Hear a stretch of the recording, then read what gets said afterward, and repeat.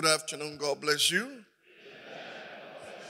Amen. Say to your neighbor, peace to you. Peace to your house.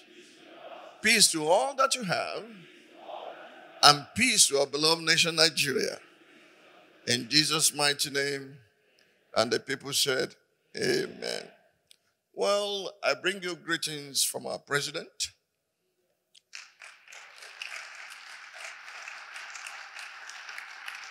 I'm not making that up. If he didn't say greet the people for me, because I told him we're gathered and I had to be taken away to see and meet with him. And he said, please greet them for me and tell them to keep on praying. So I bring you greetings from our president. I was with him yesterday in Kaduna, deliberating and strategizing about the future of Nigeria. That's my new specialty. I love the work. I love it. I love it. It's transition from pastoring the sheep to shepherding the nation. He said to David in Psalm 78, the last 3 verses, I took you from the sheepcote, from attending to the little ewes, so that you can come and shepherd Israel.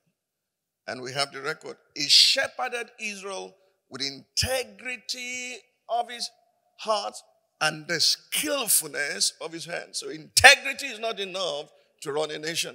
You must have the skill to govern. And may God endow our president in this last leg of his tenure with all this in Jesus' name.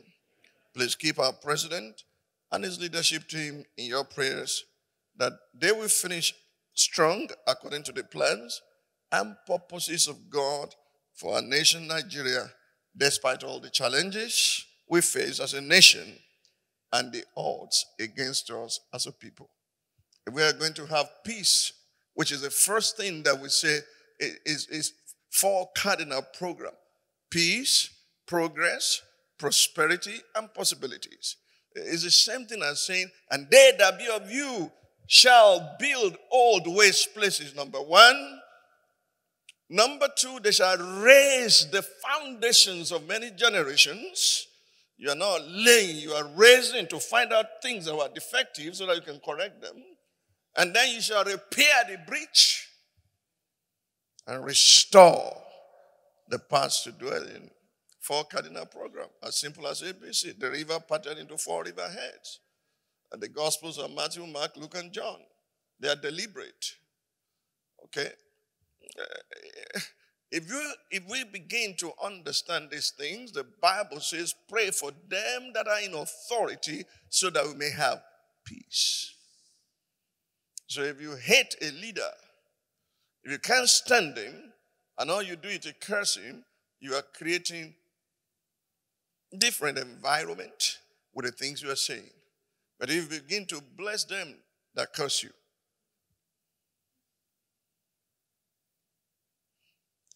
then we have it on record that you'll be pouring coal fire, not to burn them, but to melt their hearts, so that Nebuchadnezzar can fall flat before Daniel. We have to change our attitude towards those who are in leadership, because what you sow today, you reap tomorrow. And there's nothing you do that you can please mankind. There's no policy that is issued today that will favor everybody. Those who are blessed by it will continue to thank God. Those who find it that it's like they are taking this away from us, they will cry and they will curse. May you remain among those who bless in the mighty name of Jesus. The theme of the 2022 Gain Reunion Conference is the signs of the times and the end of the age. Say that with me. The signs of the times and the end of the age. Our central text is from Luke 21. On the opening night, I read the first 11 verses. I'm sure you remember them. And then verses 25 through 28. With your permission, I would like to read them again. But Pastor Ike, I need to become very disciplined, because I heard that from Pastor Simeon yesterday, that what will make the difference of turning 1 mina into 10 mina is your consecration your discipline and everything. Thank you for bringing that word. Luke 21, 1 to 11, it reads, and I quote, and he looked up and saw the rich putting their gifts into the treasury. How many of you know you need plenty of money to do politics? You're going to find out that Joseph didn't pay a dime. Daniel didn't pay a dime. Esther didn't pay a dime. Nehemiah just appealed to the king to give him what he would need to do it. If you're really amassing wealth and doing things in order to prove a point, you are first cousins of Absalom. And with all his chariots, he still hung himself. You're going to see money fail in Nigeria politics in this season. Oh, don't we need money? We do. But we need God more. And he owns everything. And if you have God on your side, everything that he has on earth and heaven belongs to you.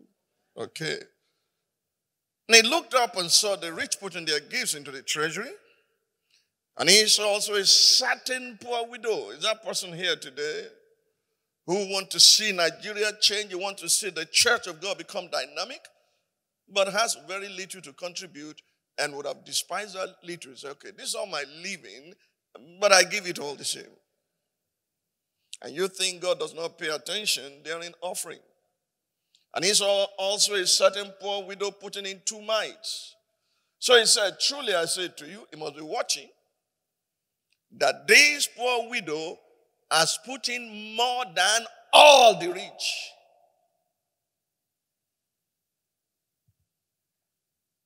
For all days out of the abundance of putting offerings for God. You don't get the difference, do you? I'm not sure you understand what he's saying. They have put in offerings for God. But she, out of her poverty, put on in all the livelihood that she had. So she gave herself first and gave all that she had. But they just gave out of what they had and gave God. You can take that. How much do you say you need? You need 50 million? Okay, I'll give you 25 today. You can come back another time. Then it becomes a God in your life. Then as some spoke of the temple, how it was adorned with beautiful stones and donations. Can I remove this? Then as some spoke of the temple, how it was adorned with beautiful stones and donations, he said, these things which you see, the days will come in which not one stone shall be left upon another that shall not be thrown down. So they asked him, saying, Teacher, but when will these things be? Project 16. When will it be? You have been saying this for a long time now. We heard you, but when is it going to be? You are in the season of manifestation and fulfillment. So they asked him, saying, Teacher, but when will these things be? And what sign will be when these things are about to take place? Wow. I had my daughter yesterday showing different aspects of deception and how you can become a victim of it. False prophets, this, that, blah, blah. I said, whoa. They finished all the signs. Pastor Shalak, boom, bah, bah. I said, okay. So, my sons are answering for me at the gate. Because if your sons and daughters are not better than you, you have emasculated them. God is not the God of your father alone. He's the God of fathers. I am the God of your fathers, Abraham, Isaac, and Jacob. If Isaac and Jacob do not become fathers, Abraham had finished them. He must become fathers. You don't know how excited I am now, looking forward to carrying my first princess, my granddaughter. I'm looking forward to it seriously, to begin to dance for her. Omo, pe dagba. Omo, pe dagba. Kekere jojo lomo bi temi. Omo, pe dagba. I said, this is the sign. Take heed that you not be deceived. For many will come in my name. You see signboards, international ministry, global ministry, local ministry, in Jesus' name, PLC. Because the reason they gather together is offering on Sunday, like 2, 3, 4. Then there must be a midweek, that is a week service, where you gather more offering because you are paying bills. If you don't like me, you will like me one day. Doesn't matter. You know that as soon as the service is over, what interests you is how many people attend my conference and how much do we make.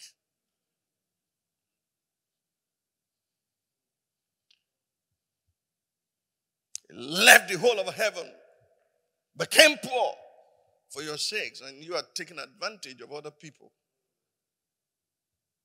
Take heed that you do not be deceived, for many will come in my name saying, I am he.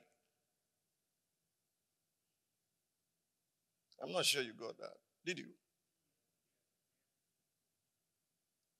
He didn't say I'm Jesus. They will say Jesus is real. And they will mount Jesus that you will think they are his.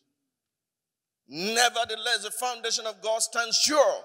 Having this seal, the Lord knows them that are his. Let every man that names the name of the Lord Jesus Christ depart from iniquity. But in a great house, there are many vessels, some unto honor and some unto dishonor. For many will come in my name, saying, I am he, and the time has drawn near. Therefore, do not go after them. But when you hear of wars, it's giving you the signs, wars and commotions. Do not be terrified, for these things must come to pass, but the end will not come immediately.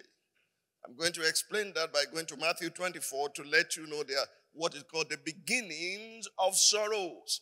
They are birth pangs, like a woman in labor. Something is about to give way. I saw the picture of that woman, old and ragged, in ragged clothes in the course of her fasting and praying in December. She was so ragged, I stood like this, and I said, Lord, what is this picture? He said, that's the old Nigeria about to give birth to the new. How many of you were there when I shared it? Thank you. Then he said to them, nation will rise against nation. Is that happening? And kingdom against kingdom. Is that happening? See, in the olden days, in order for you to increase your wealth base, you have to go to war. That's why many of you don't know that business is warfare. Because the reason they were engaged in war is to extend their territories, to increase what naturally you will say is theirs. They conquered territories so as to exploit them. The first world war recorded in the Bible is Genesis chapter 14. And that war was fought over resource control, asphalt. Today, the largest deposit of asphalt in the whole world is in Nigeria. Between Ondo State and Ogun State, that's the largest concentration of asphalt. It would tie the whole of Africa and we'll still be exporting. But we don't have the skills to begin to develop them. But a generation is coming. God preserved those things that will be bigger than oil for a time to come. Can I tell you something? When Moses left Egypt and they were going, God directed them to a desert where they will have to plant trees to grow.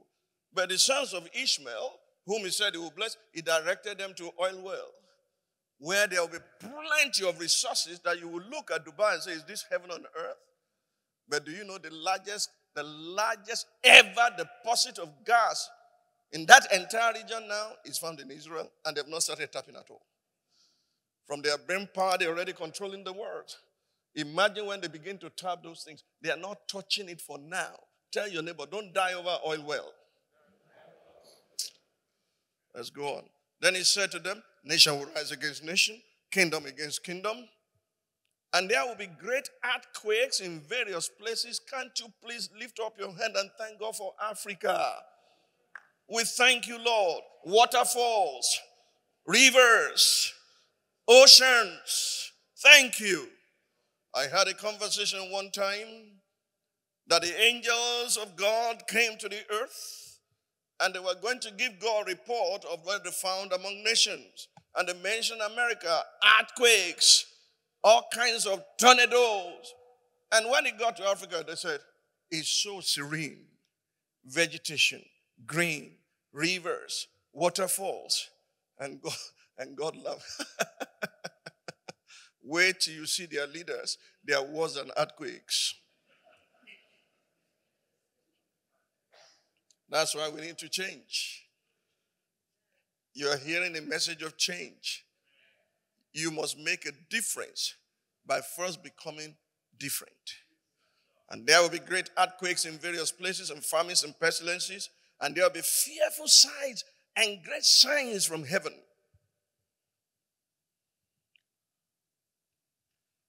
That's verse 11.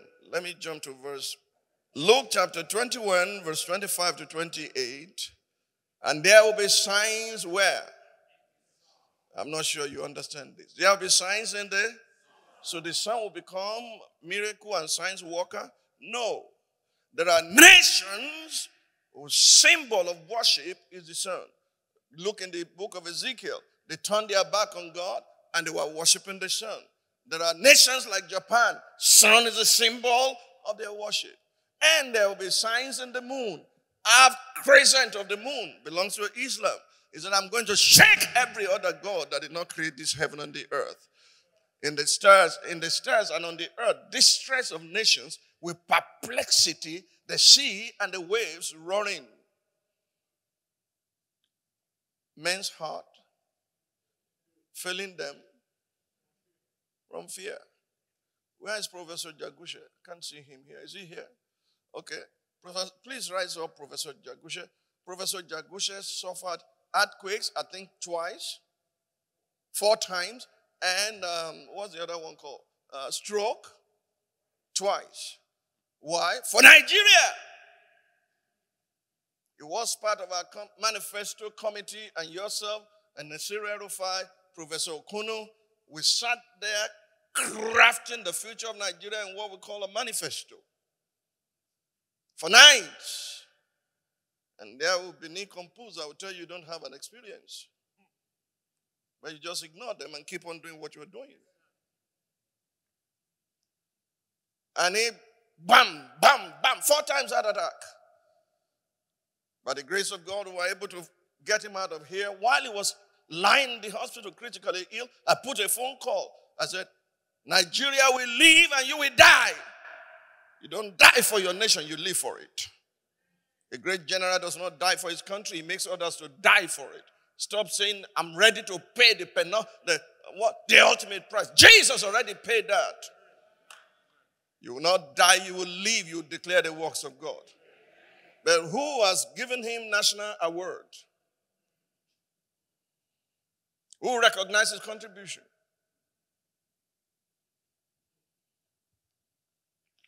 But you know what? The day of the reward is around the corner. You will not labor in vain or bring forth for trouble. In the mighty name of Jesus. Men's hearts failing them from fear and the expectation of those things which are coming on the earth. If you don't expect it, it will not happen to you. Expectancy is the breeding ground for the miraculous. What you expect, you get. I expect that Nigeria will flourish again. I expect Nigeria will walk in my lifetime. The name of Jesus Christ. Sir Andrew was former British High Commissioner, was here. When he saw me running up and down, in one day, you were there. 3 times I was with the president, current president. 3 times I was with Jonathan. 3 times in one day I was with the British High Commissioner. Then he said, I want to ask you a question, Dr. Bakare. What do you want out of this? I said, only one thing, a nation that works. He said, define it for me. I said, I was in the UK between 1994 and 1996. And in 1994, I decided to apply for British passports for my wife and children, for she was born in England. And I went to the British post office across our neighborhood, took the British passport forms, bought postal order, and took an envelope, addressed it to British passport office, the British passport, the postal order, and then put Nigerian passports of everyone, my 5 children and my wife, our wedding certificate, and the birth certificates of the children. When we had finished it, the only person who said, I know these people, they are real, was Pastor Nims, because he was regarded as a clergyman. He signed it. That was all. We went to the post office. We posted the document to British Passport Office. By Friday, all the supporting documents were returned, By the following Tuesday or Wednesday, all the British passports came. I did not pick a phone call. I did not call anybody. Nobody went anywhere on my behalf. And yet they came. I said, that's a nation that works. And he looked at me. I wish we can get 4 of you. Kábíyèsí Aláyélúwà. Ọba Síkírù Adétọ̀nà the Awùjalẹ̀ of Ìjẹ̀bú-Land said to me, Pastor, write a letter to any ministry in Nigeria and wait for reply. If it comes to you without you showing up, then it's working. You were there when I was to renew my Nigerian passport. You were there. The man who was helping us said, sir, a big man like you cannot come here without meeting the boss. They put me in this room. They took us from that room. They put us in another place. Then we were waiting as VIP to see the Controller General of Immigration. I acted like I never met the man. I just held my peace. So when they eventually brought me to his office, he jumped on and said, Baba, what are you doing here, sir? I said, he dragged me here. I came here to renew passport, not to see you. He said, go back, sir. They will bring your passport to your hotel. I was staying at Transcorp there. They will bring your passport to your hotel. And I shook my head. Do you do that for every Nigerian? It's not a nation that walks when you have to do long leg. But thank God, God is not interested in the legs of a man, the Bible says, because his legs are too long. O fọ̀run ṣe bùjọ, o fẹsẹ̀ ayé tí a kò tí ì sílẹ̀. Ọlọ́run tó tóbi o, Ọlọ́run. You can't sing that song except when you were born, they call you Baba Agba. That was the name they call me. It's my Ọlọ́run. It's not your Ọlọ́run. Ọlọ́run tó tóbi o, Ọlọ́run Baba Agba. Ayé ò gbà o, ó fọ̀run ṣe ibùgbé, ọ̀run ò gbà o, ó fàyè ṣàpótí tìṣẹ́. Ọlọ́run tó tóbi, Ọlọ́run Baba Agba. Isn't it amazing that those who have been in church all their lives still think that God lives in heaven?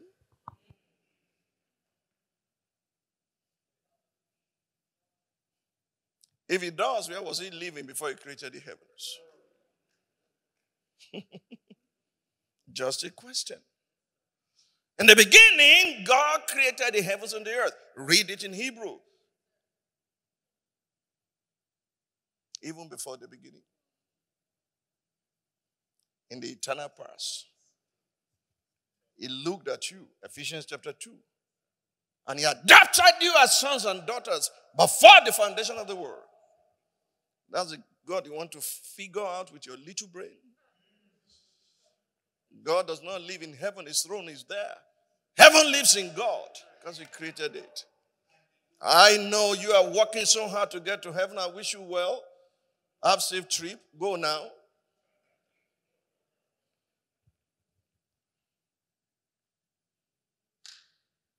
Okay, you're getting confused. You're looking at me. Are we not going to heaven?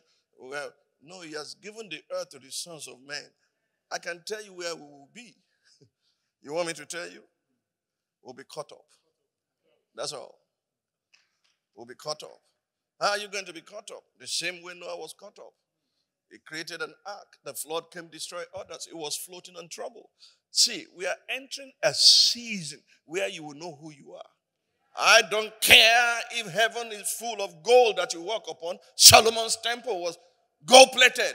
Complete gold was on the floor to let you see that kingdom come, that will be done on earth as it is in heaven. I don't care if it's a house of mud. As long as Jesus is there, that's heaven for me. Heaven is living in my heart because Jesus lives there. He's not looking for the earth to live in. He's not looking for heaven to look in. He said, can you open the door? I want to come in and live inside of you. If any man obey my word, I and my Father will come and will make our abode in him. Are there rooms for God in this place this afternoon? I'm still reading the Bible. Have I finished? Okay, so I've not even started preaching. Men's hearts failing them from fear and the expectation of those things which are coming on the earth. For the powers of the heavens will be shaken. Then they will see the Son of Man coming in a cloud with power and great glory. Now, somebody say now. Now, when these things begin to happen, look up and lift up your heads because your redemption draws near. Okay, let's read Matthew 24. I'll read verse 1 to 8. Just to corroborate this, then Jesus went out and departed from the temple, and his disciples came up to show him the buildings of the temple. And Jesus said to them, do you not see all these things? Assuredly, I say to you, not one stone shall be left here upon another that shall not be thrown down. So when you are attracted to physical building and you don't have people built inside of it, you are attracted to a disaster. Because everything, no matter how beautiful, will be renovated with fire. It's just a place to protect us from the wind, from the elements, from storm, from rain, from every other thing, so that people can be well built and then be released into the world. Do you understand me? To bring change. That's why emphasis at the citadel is on the building. It's the capacity to see the invisible, to hear the inaudible, and to touch the intangible. For Elijah, was it Elijah or Elisha? He was in the citadel and he saw what was happening in the bedroom of the king of Syria. He was in the citadel. Read your Bible. When Gehazi ran after that Captain Naaman and collected money from him and returned and said, like, he said, did not my eyes go with you when you turned the corner? If your eyes are not seeing, your ears are not hearing, and you're not touching the intangible, then you better begin to think that you're not part of him. Because if anyone does not have the Spirit of Christ, he's none of his. Now, as he sat on the Mount of Olives, the disciples came to him privately, saying, how did they come to him? I'm going to show you one or two more verses of the Bible to let you see that when I unveiled Project 16, many people went home confused. And there are people who are making eternal phone calls now. Say, kilo so kilo. You won't catch me at my word. So, unveiling part 1 took place on Wednesday. Unveiling part 2 will take place here today. And unveiling part 3 tomorrow when nobody's invited. Except a few. It's called an outer court. Holy place. Holy of holies. Now, as he sat on the Mount of Olives, the disciples came to him privately, saying, tell us, when will these things be? And in what will be the sign of your coming and of the end of the age? One major sign. And Jesus answered and said to them, take heed that no one deceives you. For many will come in my name saying, I am the Christ. They are not going to say they are the Christ. They know the Christ. They will be pointing, he is the Christ, he is Lord. But they are doing things that are contrary to Christ. Ever learning, never able to come to the knowledge of truth. From such turn away. For many will come in my name saying, I am the Christ, and will deceive many.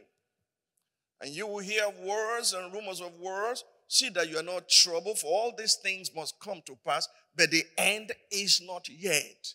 So what will those things be? For nation will rise against nation, kingdom against kingdom, and there will be famines, pestilences, and earthquakes in various places. All these are the beginning of sorrows. It's like a woman saying, if you have been in the labor room with a woman, the doctor or the midwife is saying, 1 finger, 2 fingers, 3 fingers, 4 fingers. Is that not so? 5 fingers. Push, push. I was there 5 times. I took delivery of one of the children, so I know how bad pangs is like. I've not had one. I'm related to one who had it 5 times. Put your hands together for Mrs. B. Mm-hmm. All the years she was in labor room, she never cried one time. I said, Mrs. B, it's only the baby's voice we hear. We don't hear yours. He said, you want me to add pain to pain? Would the cry stop the pain? So she just do it, push. When it got to the 5th number, I said, Mrs. B, okay. Uh-huh. I'm not Jacob. I don't have 4 wives. So if you want 12 sons, try 4 wives. Okay. Let's read. All these are the beginning of sorrows. With what Pastor Shola Adesoye taught yesterday, and how my daughter took it like a baton pass to her, and then pass it on to Pastor Simeon Agbaoje. Ẹ̀yin la fi ṣe, ẹ̀yin la fi ṣàgbàlagbà, ẹ̀yin la fi ṣe. Bẹ́ẹ̀ni kan ṣe kọ́ńdà, ẹ̀yin la fi ṣe. You see, in a relay race, you don't run with your own baton. It's passed on to you. One generation will praise his work to another generation and declare his mighty works. So you saw Pastor Shola on the football pitch playing so hard. And he said, I can't score this goal. Pass it to Esther. Esther took it. It did like this. It did like this. And everybody was clapping. He said, we are not there yet. Pass to Pastor Simeon. Pastor Simeon said, bam, bam. He bounced on it. He said, Ike, over to you. And Ike said, Egbamio. Ẹni rí nǹkan he tó fẹ́ kú pẹ̀lú ẹ̀ o, ọwọ́ ẹni tó ti sọnù nǹkan. Gbàtà láàrú ní kájé ṣe ń pa ẹlẹ́rù nǹkan. It was a wonderful game, and they pass it. Yesterday went. And then, Pastor Sam, I'm going to concentrate on Isaiah 49 for a moment and ask questions that will probe you and probe me. But I want you to see 4 major things that I want you to focus on in this day and age, when nations are rising against nations, when people are doing exploits greater than yours. Sure. I stood in one place for 30 years. We are patching the wall for 30 years in the same spot. And then after the 30th anniversary, we enter into Jordan, and heavens open, behold the citadel. Unto us a child is born, unto us a son is given. Between the child and the son, 30 solid years of preparation. And when he has done nothing, heavens opened and said, this is my beloved son in whom I'm well pleased. What did he do? He waited. We are a mission in a hurry, thinking that a missionary is a mission in a hurry. We want to get everything done because we are victims of competitive jealousy. My church is bigger than yours. Yours is better than mine. You are only riding a car, I'm riding jets. Idiots, you are going to leave everything behind here. Yes, why spend your life acquiring the things that you can't take out of here? Now, when people hear this, they say he's talking about those who pastors who have jets. I had jets before any of them. I use it for business. You may not believe it. As your headache, I'm not abusing anybody. Shine your eyes. 4 things I want you to see from everything that is written in both Luke and Matthew that we just read. Number 1, when these things begin to happen, what must you focus on? In Luke 21 verse 8, it's saying, take heed. It's a personal responsibility. Take heed, let no man deceive you, because there will be false prophets who will deceive many. What's the difference between a false prophet and a prophet? You think the false prophet talks falsely? No, he was once true prophet. Now he has perverted his gifting and his focus on making as much money as possible and begin to tell things that God is not saying. You cannot find a counterfeit 10,000 naira in Nigeria because there's no 10,000 currency. So when you see a false prophet, he's not being false before he was true. But now he's using kone, wayo, to give people prophecies. I was in Ghana, Kumasi, preaching for, I've forgotten the name of the pastor there now, to escape my mind. And as soon as I finished, they came with cassette tape. Cut me a prophecy. Cut me a prophecy. I said, I'm not a tailor. I don't cut anything. Cut me a prophecy.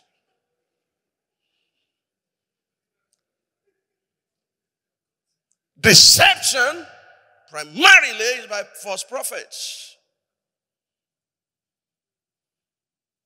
Because you have believed them to be genuine prophets, and when they are derailed, they begin to derail the others.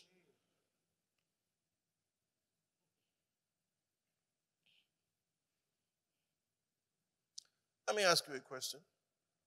Between Jonah and Balaam, who was a true prophet, who was a false prophet?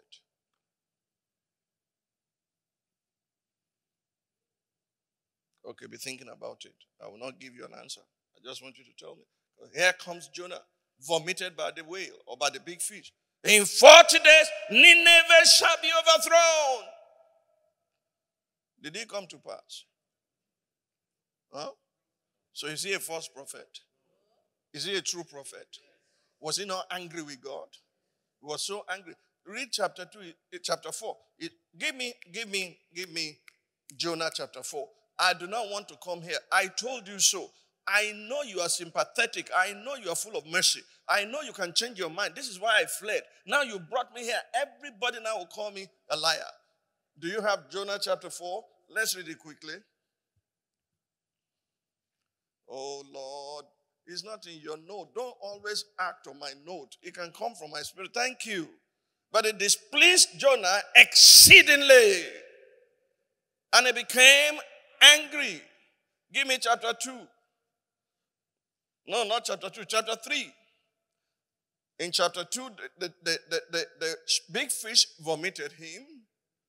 And now in chapter 3, listen to this. Now the word of the Lord came to Jonah how? The second time, the way it did with Abraham. And the Lord had said to Abraham, he said it to him, his father hijacked the vision until his father died. You don't have to struggle with anyone.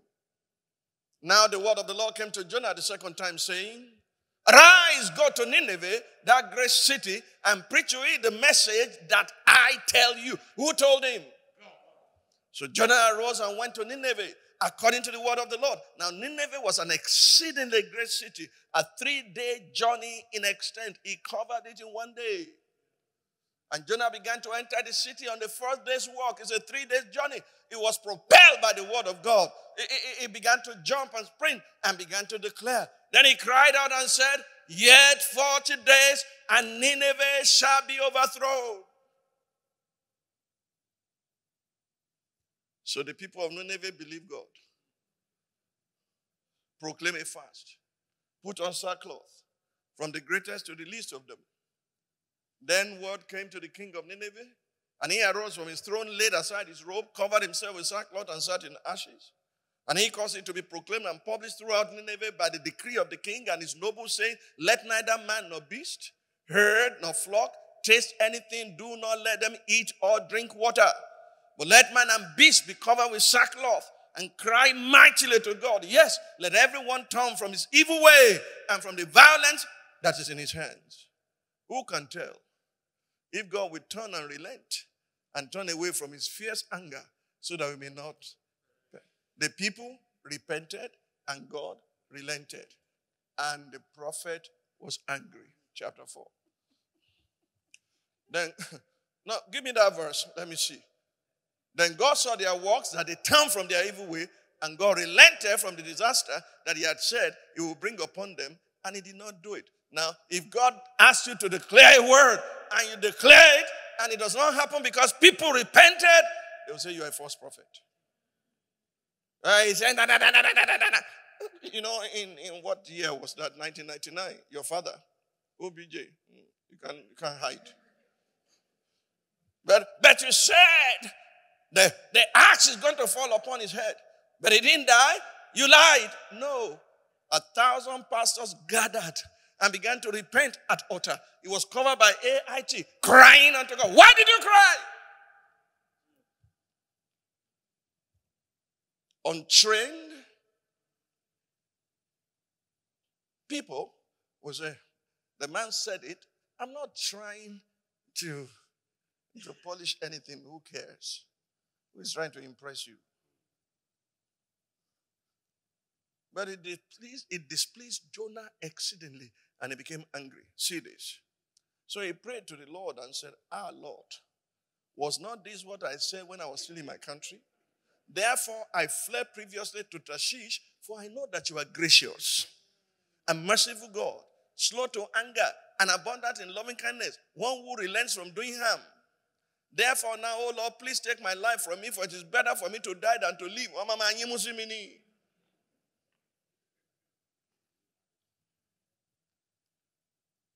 But did the word of the Lord come to pass? Go into the book of Nahum. The people went back into their idolatry, and the whole of Nineveh was wiped out. And you look at it in the book of Kings, it said, according to the word of Jonah, the son of Amittai. Because his word will not return to him void. When you repent, he relents. When you go back, he hits you hard.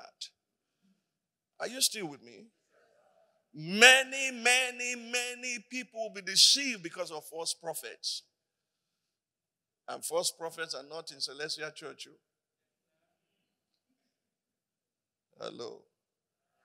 Many of them are in charismatic Pentecostals. Oh, sorry, I beg your pardon, Pentecostal. Let me say it properly. God, this is a prophecy. God is going to give you treasure with pleasure without measure. Somebody say amen. Now, the man had done nursery rhyme, treasure, pleasure, measure. Say it rhymes well. God is going to give you treasure with pleasure without measure. Everybody say it, treasure with pleasure without measure. Treasure with pleasure. They'll go home and nothing happens. One man was trying to say what he didn't understand and doesn't understand, acts like a nincompoop, but we forgive him. He said, there was a man of God who taught the prosperity book of Pastor Adebo. He taught his book, his prosperity book. Now he's rolling in billions of debt. He said, I'm not despairing, I'm just telling you.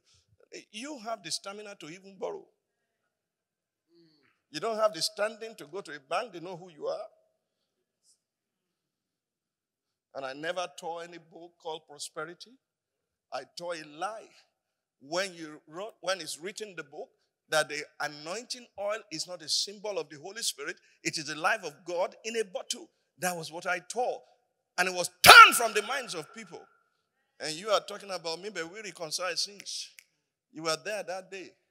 When Oyedepo and I sat in the same first class and were eating, you came in, you saw me, you fixed. Are they talking? He who does not know his brother will die soon.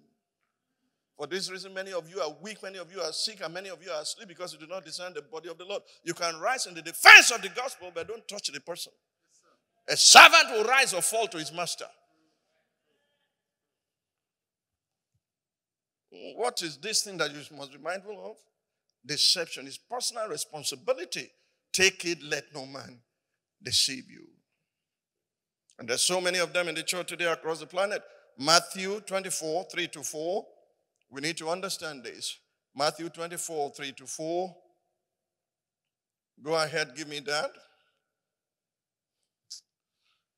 He sat on the Mount of Olives. The disciples came to him privately saying, tell us, when will these things be? And what will be what? The sign of your coming and of the end of the age. And Jesus answered and said to them, what is the sign? Take heed that no one deceives you. It's personal responsibility. Take heed that no one deceives you. Give me verse 11 of Matthew 24. The many false prophets will rise up and deceive men. That deception is in the hearts and minds of false prophets who say things that are not true of God. It's called presumption, sin, to begin to declare things that are not true of God. He says, save me from the great sin. Save me from presumption, that I will not presume what is not true of my God. That's what false prophets do.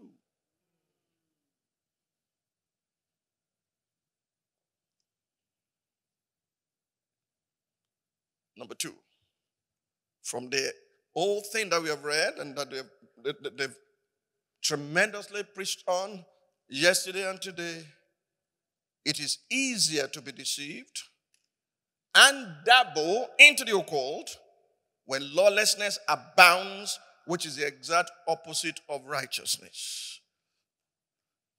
Why do pastors and prophets dabble into the occult? Because there's lawlessness everywhere. Truth has fallen on the street. Equity does not enter. I can stand before the whole world and say exact truth about what came into my hand. And you not see any game being played by anyone. I live my life in the open. That's the truth. Ever before anyone wrote anything, I said, well, how did you finance? They asked me, it was a public lecture. I said, I took loan from 5 banks. I could tax you to go sell your land. I could tax you not to I'm living a sacrificial life, and you must bring even your children's school fees. And you can go to Sheraton and steal and bring money for us to still buy a generator in the church and say, we didn't ask you to steal, you just stole. And then we build an empty house where there's no God.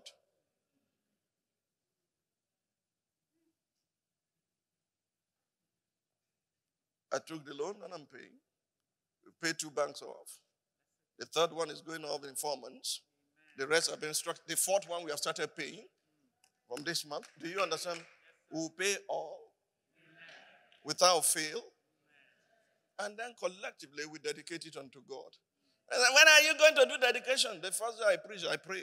Solomon prayed, he was dedicated. Moses prayed, he was dedicated. Do I need to bring superstars to dedicate? Put on your thinking cap. It's not wrong to call the fathers to bless your work, but I'm doing a blessed work.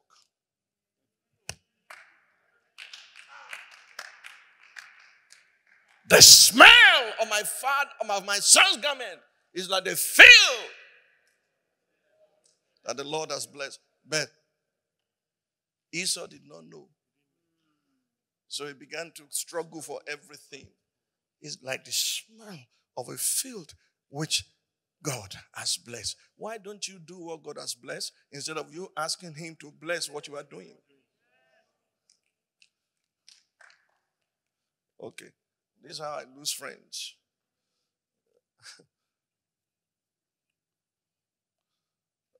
A man I love very dearly, Pastor Mike Okonko. One of the reasons I love him is because of his wife. And I told him in public, I said, you married this woman quickly. If I was in the competition, it was the type of woman I would like to be called my wife. But I'm not chasing her in my heart, and God knows. Mr. Okonko, you are the only reason why I've come, not because of Bishop. It was at that conference that I said, this is Baba, the one of First Square before. He's retired now. Farumbi. I said, this is Baba Farumbi, this is Bishop, and this one and Bishop, that one. Lock all of us in prison so that Nigeria can move forward. And they said, why? It's when the king threatened Elisha. He said, God do more so to me if the head of Elijah is on his neck today, and said, hold the door, this son of a murderer is coming. Immediately he prophesied, a bag of this will cause this, a bag of that. When you're under pressure, God will show up. But these men are not under pressure, they're under pleasure. That's why I said, lock us up if we want Nigeria to make progress. And somebody said, he's going to lock all of you. If you vote him, he's going. But I said, lock me up too. Do you have your brain under the soles of your feet?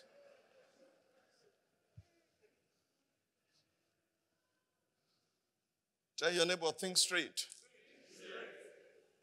Look, this is a serious matter. You dabble into the occult the moment you see lawlessness growing, and they tell you how they made it. If I open my mouth, you will see those who call men of God and you pick race. Not that we don't know about their secrets, but we keep quiet because God is a revealer of secrets. It's a revealer of secrets. You dabble into the occult. You begin to do all kinds of necromancy because lawlessness happens. I want you to take time, Pastor Simeon, to study the mystery of godliness and the opposing mystery of iniquity. The mystery of godliness produces Christ. The mystery of iniquity will produce the Antichrist. They didn't say anti to mean opposing Christ. No. It would look exactly like him. but does not carry his traits or his character. If you think you have power, I want you to know that the devil has power also. That's why we are given power over his power.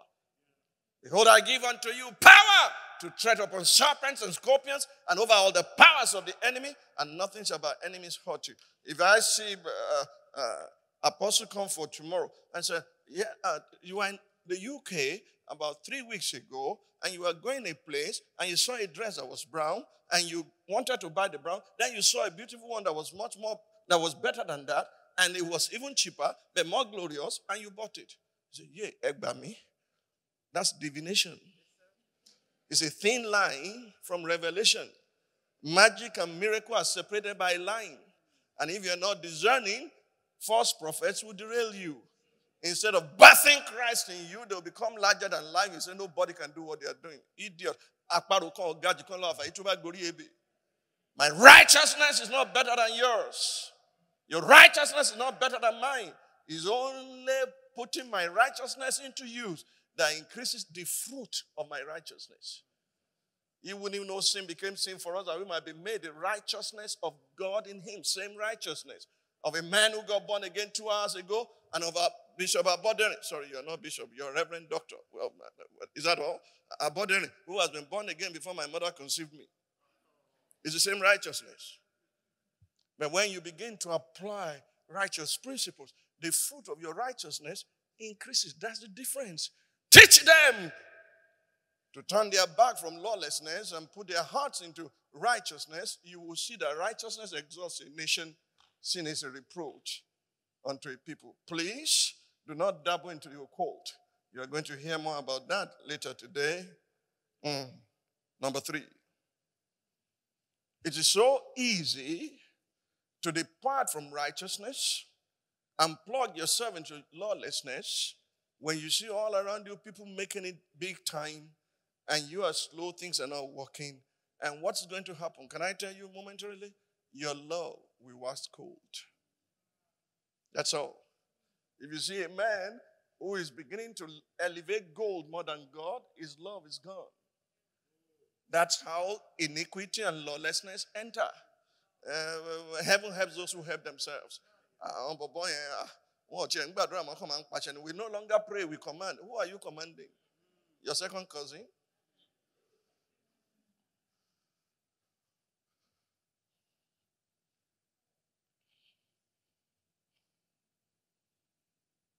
Dabbling to the occult will easily happen to those who allow their love for God to grow cold. Matthew 24, 12 to 13. Matthew 24, 12 to 13.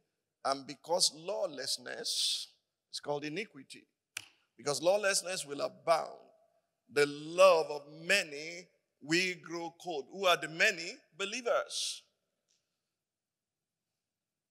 Hear, O Israel, the Lord our God is one God, and thou shalt love the Lord your God. How? With all of your heart, with all of your soul, and with all of your might. When your love begins to grow cold, you're looking for self-help mechanism. Attract a crowd. No, he's not building the crowd, he's building his church. May I give you some statistics? Can I ask you, how many people were in the world when Noah created his ark? God gave him the specification, he began to build. Do you want to know? Go and Google and find how many people were on the earth. I won't tell you, I want you to give you the homework. Noah's ark, how many people were on the earth? Go to Google, it will tell you the population of the earth, but only 8 people were saved. How many people left Egypt for the promised land? If you don't know, if you have no record of Noah, 600,000 able-bodied men, minus women and children, left Egypt for the promised land. How many of that able-bodied men made it to the promised land? 2. Caleb and Joshua. How many people did he fill? 5,000 at a time, 4,000 another time. Before he left, how many people were there? 500. How many were in the upper room? 120. He's not looking for crowd. If he wants crowd to do this job, he will appoint footballers. They will fill stadia all over the world. He's looking for the remnant, the strong, the discerning, Do you understand me? When iniquity increases, the love of many will wax cold. I fast. We have done everything we know how to do. Nothing seems to be working. Look at the other brother. This church is just growing. No. The tree that grows one night in the book of Jonah dies one night. I'm not going to be part of a small thing that starts in a big way. I want to be part of a big thing that starts in a small way. For behold, I lay in Zion a stone for a foundation, a tried stone, a precious cornerstone, a sure foundation. He that believes shall not make haste. Why are you in a hurry? If God has given you 120 years to live for or 80 years to live for, and you want everything right now when you are 30, what's going to happen the remaining 50 years? You'll be so frustrated that you may commit suicide because you have gotten it all.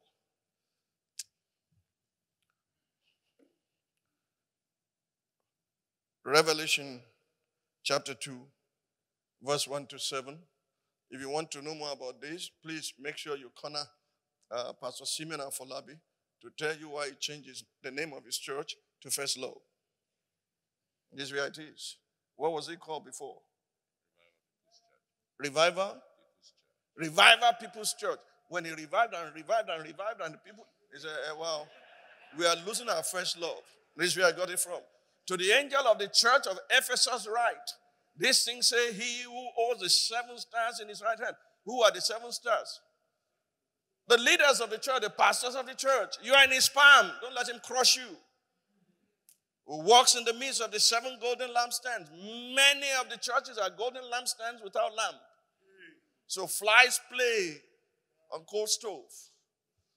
I know your works, your labor, your patience, that you cannot bear those who are evil. There are those who you don't mind who you relate with. You lie down with dogs, you get up with fleas. A wise man, a righteous man must choose his friends wisely. The companion of fools destroy them. Show me your friend and I tell you who you are. I know your works, your labor, your patience, and that you cannot bear those who are evil. And you have tested those who say they are apostles and are not. Hello. False apostles too. And I've found them liars. And you have preserved, persevered, and have patience, and have labored for my name's sake, and have not become weary.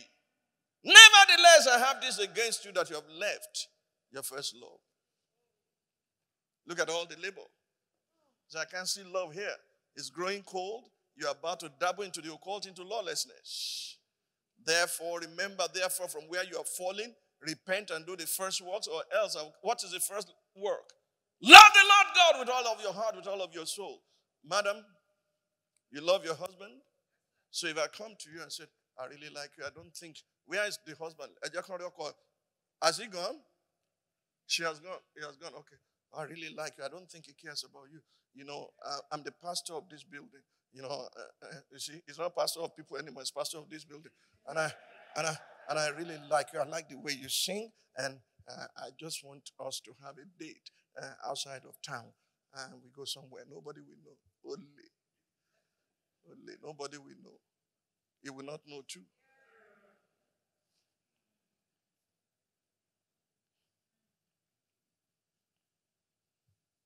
Remember where you are fallen. Repent and do the first works, or else I will come to you quickly and remove your lampstand from its place unless you repent. So you have crowd, you don't have Christ.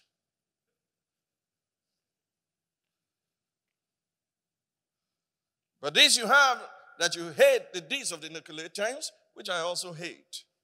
He who has an ear, let him hear what the Spirit says to the churches. To him who overcomes, I will give to eat from the tree of life, which is in the midst of the paradise of God. And what is that? It means you will die? No. A wholesome tongue is a tree of life. Wisdom is a tree of life. Can I continue to tell you? It will give you all the 4 dimensions of the tree of life, and you become a tree of life to your people. Even the leaves of that tree will become healing for the nations. You think it's when we die that we're going to eat the tree of life? You better go search your Bible well. The fruit of the righteous is a tree of life. A wholesome tongue is a tree of life. Wisdom is a tree of life. What's the 4th one? I can't hear you.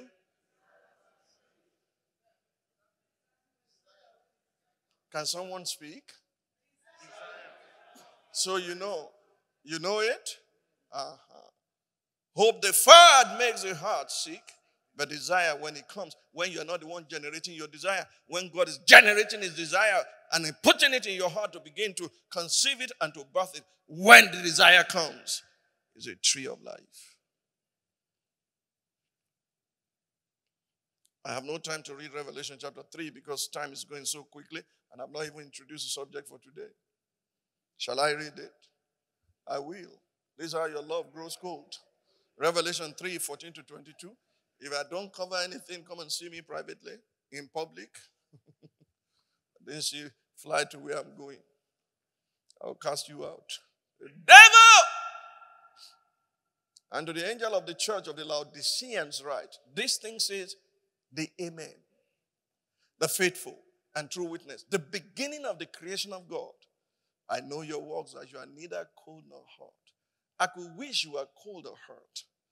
So then, because you are lukewarm and neither cold nor hot, I will vomit you out of my mouth. What does this mean? Does it mean he swallows up? No. He's saying, you make me sick. I feel like throwing up each time I see you because you're neither cold nor hot. You make me feel sick. I'm God, I'm the healer. But each time I look at you, I feel like throwing up. Because you say I'm rich, I become wealthy, and I've need of nothing. And do not know that you are wretched, miserable, poor, blind, and naked. I counsel you to buy from me gold refined in the fire, that you may be rich, and white garments, that you may be clothed, that the shame of your nakedness may not be revealed, and anoint your eyes with eye salve, that you may see.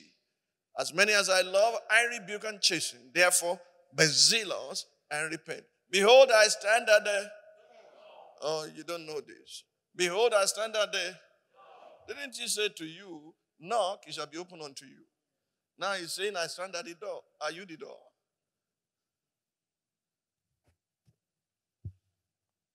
The owner of the church was in the center of the 7 golden lampstands. Not so. In Revelation, it was in the center. But we kicked him out and put AC in all the building. Nobody can hear anything. He's knocking. He's addressed to pastors, not congregation. So the angel of the church, I stand at the door and knock. If anyone hears my voice and opens the door, I will come in to him and dine with him and he with me. To him who overcomes, I will grant to sit with me on my throne, as I also overcame and sat down with my Father on his throne. He who has an ear, let him hear what the Spirit says to the churches. The moment your love is growing cold, you're in trouble, you will complain more. You begin to complain. Everything around you will irritate you. But dead men don't complain. I die daily. If I'm going to respond to everyone that attacks me for every strife of tongue, I will not focus on what I'm sent to do. Just die to it.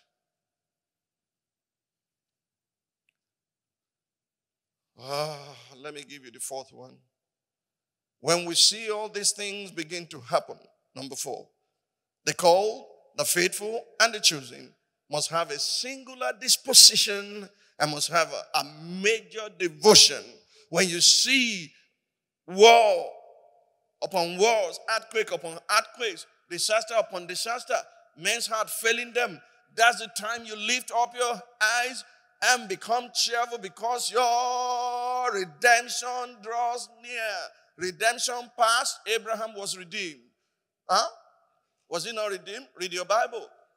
I'll deal with that on Sunday. Redemption past, redemption present, redemption future. We do not think that all saints are redeemed.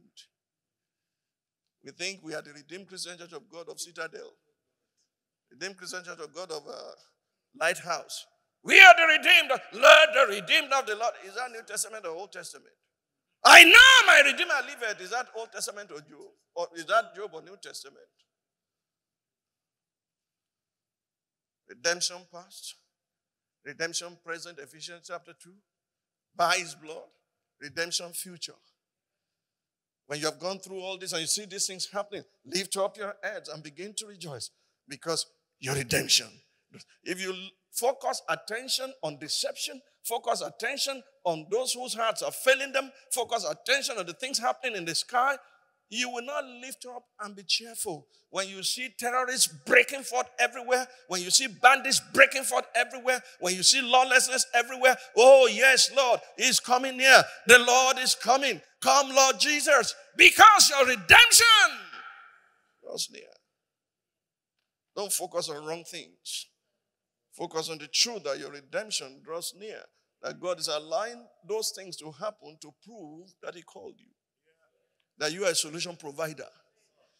You may not be on television, you may not be on radio, but you are touching the heartbeat of God, and the day of your manifestation is around the corner. He kept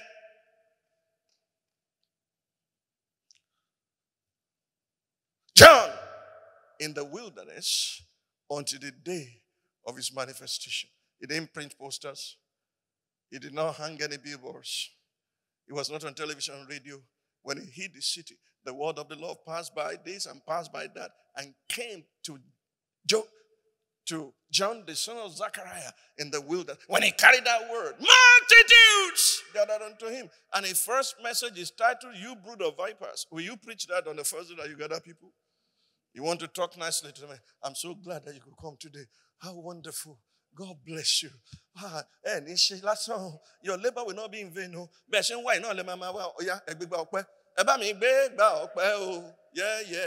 I'm only. Sorry, I withdraw that statement. I meant every word.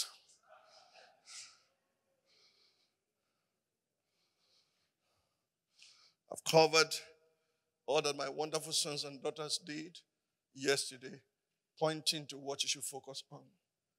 Letting people know that when your love begins to wax cold, when you wake up in the morning, the first thing you take is your WhatsApp.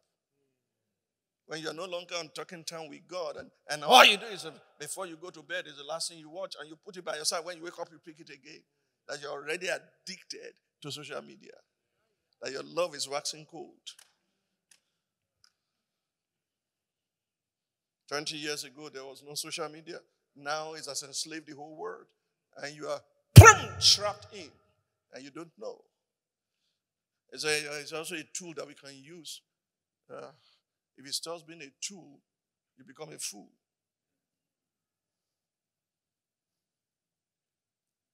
And then Pastor Sam Otenaike came today and opened the new vista for all of us in Isaiah 49, beginning from verse 1 to 13. I just want to ask a question. It's already a few minutes to 2, and I want to open the second part of Unveiling Project 16. All I'm doing now is introduction. Did he chase you before you said yes? He did. For how long? For 1 day? 2 months. For 2 months. Try. So you are going about and looking for her, and yes? So, it wasn't that long. How do you know? She said so because you are the one chasing. You are not looking at time. Time was flying, but you are the pilot. You are the pilot. The bad news is time is flying. The good news is you are the pilot. Fly it. Okay. In Isaiah 49 that he read so powerfully and really taught on, I want to bring something out to let you know that what you do can affect your entire congregation. That when you begin to dabble into error, you raise erroneous people. I want you to answer this question. Listen, O coastlands, to me, and take heed, you peoples from afar. The Lord has called me from where? I can't hear you. From the matrix of my mother, He has made mention of my name. And He has made my mouth like a sharp sword. In the shadow of His hand, He has hidden me. And made me a polished shaft. In His quiver, He has hidden me. And He said to me, you are my, oh, in whom I will be. Excuse me. Who did God call from His mother's womb? who was hidden in the matrix of his mother, Isaiah or Israel?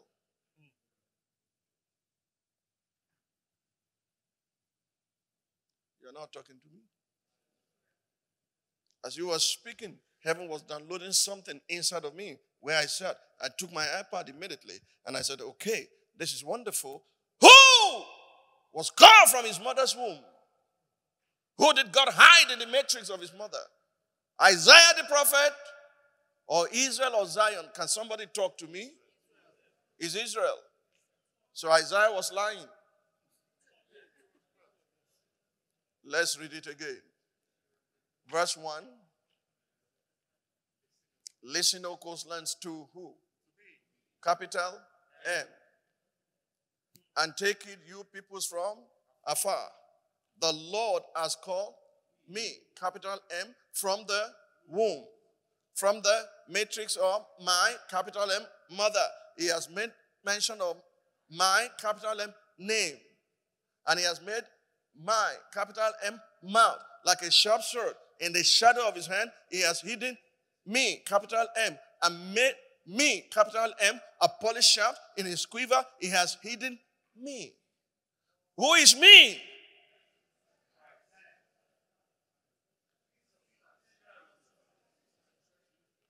I can't hear you. I pray the Father in the name of Jesus that the Bible will begin to read you. I will not just be reading the Bible, will begin to read you so that you, when you stand before him, you are before what the Bible calls what is the liberty, what's the word used? The mirror. You are face to face with the mirror of the word, and then it's extraying the things inside of you so that you know. Okay, for you to understand this, let me take you to Acts chapter 8. You don't have to, you know the place. The deacon became an evangelist. The angel of the Lord spoke to him and said, go and join yourself to this chariot. What was the Ethiopian eunuch reading? The prophecy of Isaiah. And what intelligent question did he ask? Is the prophet speaking about himself or someone else? And he expounded Jesus Christ to him.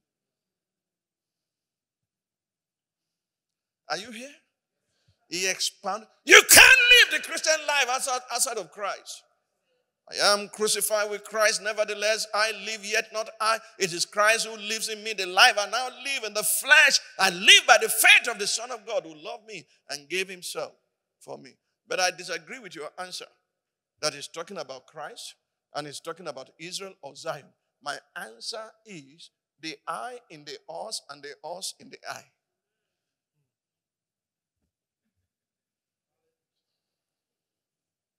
Okay, I've lost you. Give me Isaiah chapter 6, verse number 8. It began with God. It's going to happen to you and the congregation you pastor and the city assigned to you. I left you at Crete, Titus, that you may set in order the things that are lacking and raise elders over the city, not just over the church. Also, I heard the voice of the Lord. Whose voice? The Lord. Saying, whom shall I send and who will go for us? Then I said, here am I, send me. Who spoke here? I can hear you. Okay, let's read it. I heard the voice of the Lord saying, whom shall I send? The I. And who will go for us? Is the I in the us? And is the us in the I? One for all, all for one. So when Isaiah was prophesying chapter 49, he was involved. God was involved. Zion was involved. Israel was involved, because you cannot be part of a whole except you are a unit of that whole.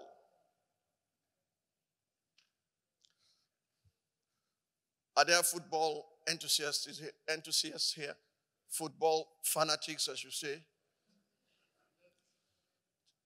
You say Chelsea. Chelsea. Oh, plenty. I thought you said Chelsea. The day, what's the name? Hey, The day Leicester won the cup, I was only wow. Because my wife was born in Leicester. We won! We won! I said, who are the we? Who are the we?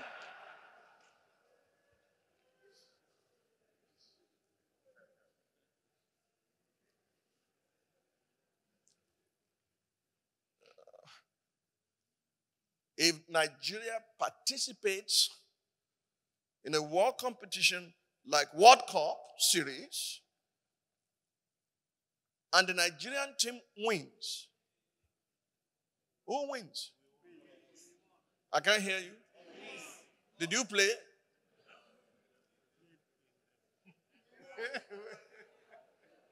Did you play? I know you almost died while you were watching. Hey, hey, hey, ah! Do you want to commit heart attack? What is? That's why I don't watch football.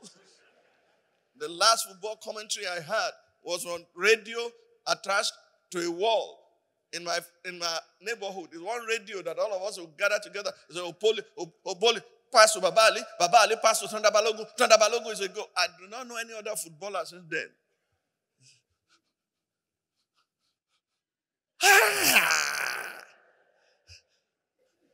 Are you okay? But when your team wins,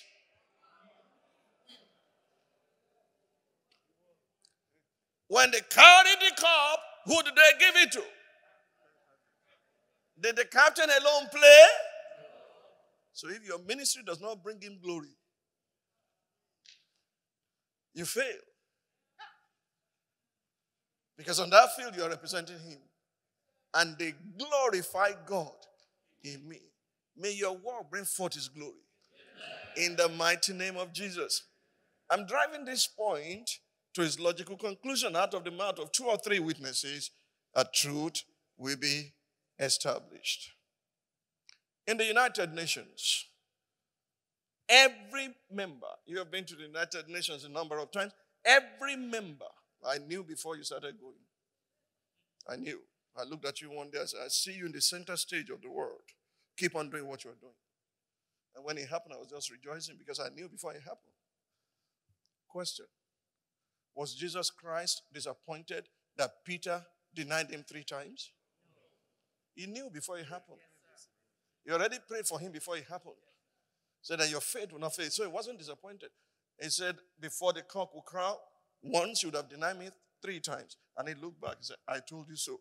And he faced, you understand me? And he went away and wept so bitterly. And when he rose from the dead, he said, tell my disciples and Peter also. I died with him in my mind. You preach this thing like you are the only holy person in the world. And that you've never committed sin. If we make mark for sin, who shall stand? I'm going to deal with that in the days to come so that people will know how to operate and have dominion over sin and not sin having dominion over you. If Abraham made it, I'll make it. I don't want to say anything more. If Peter made it, I know that I will make it. I'm following you, Lord. I know that I will stand. No matter what may come my way, my life is in your hands. Somebody around you has fallen into sin and you seize the opportunity to let the whole world know. You're stupid. If anyone be overtaken by a fault, you that are spiritual, restore such one with the spirit of meekness, lest you yourself be tempted. Listen to me. We can help ourselves better. Were you the one I was telling the story of a young man whose mother told? Were you the one? His mother told him, what is the most important part of your body? No, I think it was, you were there. What's the most important part of your body? And the young fellow said, my eyes. He said, if that's the most important part of your body, what happens to the blind? You don't have eyes to see. So go and think. I will ask you another time. And then years after, I said, sound was the most important part of your body. He said, because now that you're speaking, I'm hearing you. It must be my hearing. He said, what happens to the deaf? We don't hear. I'm looking for something that will apply to everyone. For years, the boy would suggest this. Nothing was happening. And when his father died and was lying in state, before the family, the mother now has a son. Son, what's the most important part of your body? I said, Mom, I do not expect you to bring this to this place now. We have been doing this privately. Why are you bringing it here? He said, because I want to show you the most important part of your body. Come. And said, son, come.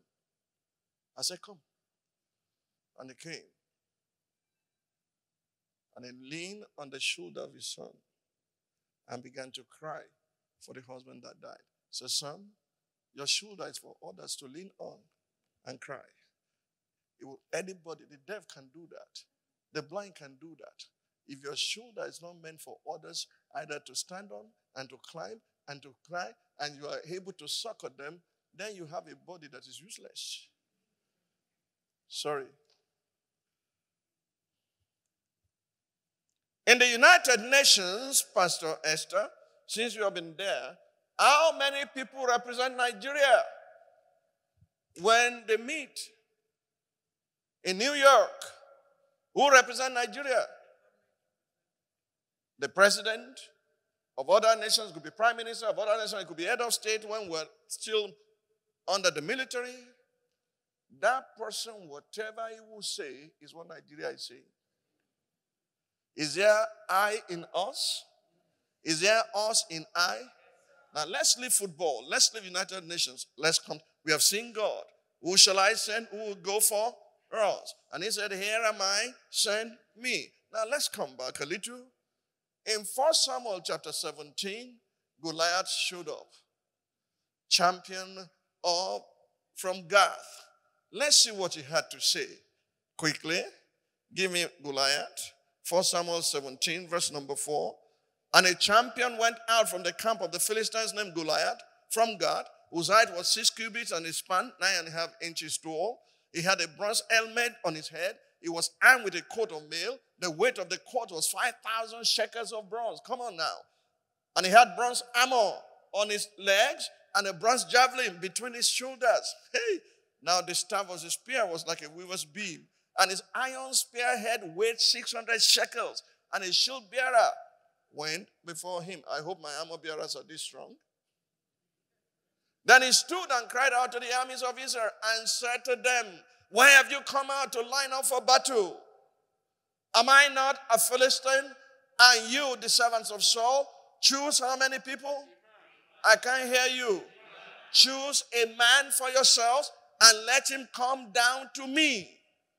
If he is able to fight with me and kill me, then we will be your servants. But if I prevail against him and kill him, then you shall be our. Is there I in us? Is there us in I? I can take you to Daniel. He said, no, stop the killing. Let me go and pray. And he called Shadrach, Meshach, and Abednego. And they prayed. And God revealed the secret to who? Daniel. How did he conclude his praise? For God had revealed it to us. One for all and all for one. If you can't get that, follow me to Macedonia. He wanted to go to Bithynia. The Spirit of God forbade him. He wanted to go to Mysia. The Spirit of God forbade him. Then in the night, he saw a vision. He said, come to Macedonia and help us. Who was speaking? One Macedonian. The day you realize the heavy responsibility that if you fall carelessly, your congregation goes down with you, you'll be wiser. You know that there's I in us and us in I. I'll round up with an example. Just 3-4 examples, 205. So that you can go and rush your food like Gideon. So army, because God is about to reduce 32,000 to 300. That can take a city. Not 32,000 that will be crowd. Like going nowhere, so fearful, can't fight. Are you ready? Yes, sir. When you hear the word, the Redeemed Christian Church of God, who comes to your mind? I can't hear you. Oh God, help me. Did I mention Pastor Enoch Adejare? Did I mention his name? If you hear the Redeemed Christian Church of God, what picture do you see? If you hear Deeper Life Christian Church or Ministry, who do you see? If you hear Winners Chapel, if you hear Christ Chapel, is Christ Chapel and Winners Chapel not Chapel? If you hear Citadel Global Christian Church, who do you see? So when they said, I'm swimming in debt, did they mention Citadel? Did they mention your name? To whom much is given, much is required. You must represent God well, because what you do can bring a reproach to his name and can bring a reproach to the church. You must live in such a way that you know, for such a time I was born, for this purpose came I into the world, that Nigeria will be saved, Nigeria will be changed, Nigeria will become great. If nobody believes your message, get married to it, because God is going to use one to liberate us. Stand to your feet. Stand to your feet. We bless your holy name, our Father and our God. We thank you for the truth that you are dishing out of this conference to liberate men, to raise men that will accept responsibility for the future. The greatness of a nation is contingent upon responsibility. Lord, make us responsible people to accept your mandate, to accept your vision, and to run with it, so that in the committee of nations, this nation will stand shoulder high above the perversity that is in the world today. I for us in I for one, all for one. To each according to his need, from each according to his ability, we are able to build a church that Christ will be glorified and that will march into the nations and bring them back to God. We ask for answers coming from your presence. In Jesus' mighty name, amen.